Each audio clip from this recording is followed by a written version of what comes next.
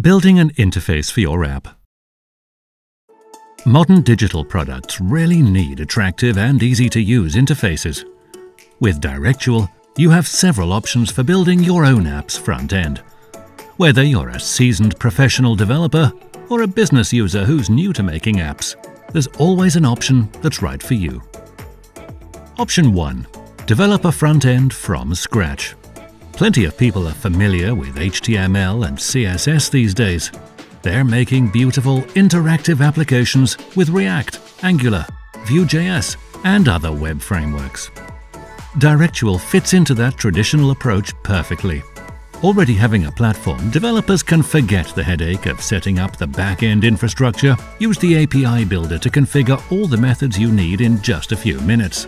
The back-end logic is then executed right there in Directual scenarios. Traditional front-end building methods give you absolute flexibility. If you want to develop, for example, a new Facebook,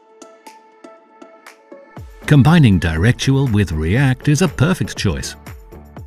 Our engineering team has prepared a boilerplate code specially for React to get you up and running quickly.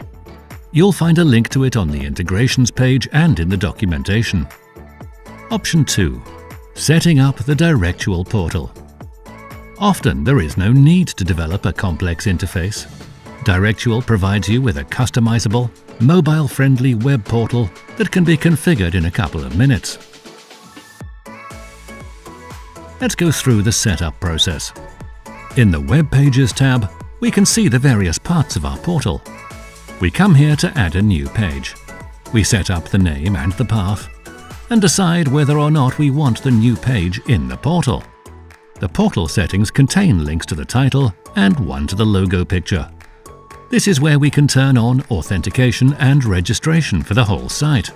If we add the login option, all pages are closed to unauthorized users. But then, if we want to, we can also redefine that setting for each individual page, like this. So, let's build a page. Here on the right we see the components, and we drag and drop the ones we want into our page. For example, the rich text component allows us to add structured text. Some components need to be configured.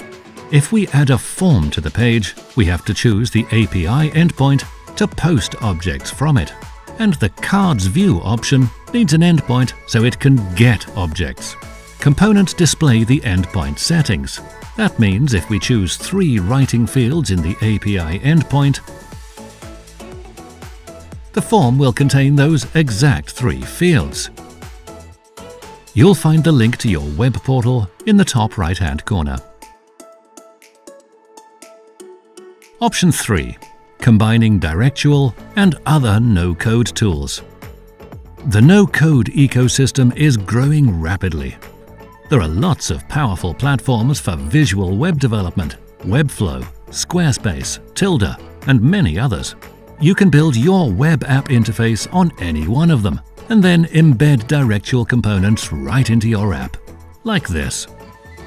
We choose the Directual page to insert, then click Embed Page. Copy the code and paste it in the Embed block on your favorite website builder. On top of that, you can also add special Directual scripts to your site. By doing this, you'll turn on role-based access to your web pages and to specific content within them. A few words about app users. All 3 options include setting up role-based access to your app. The users of your app are objects from the structure called, that's right, app users. There it is, the object and its properties. Note that passwords are encrypted. These properties provide the basis for the access rules, and you can configure them in the API layer. You'll find all the details you need on setting it up in the API Builder tutorial.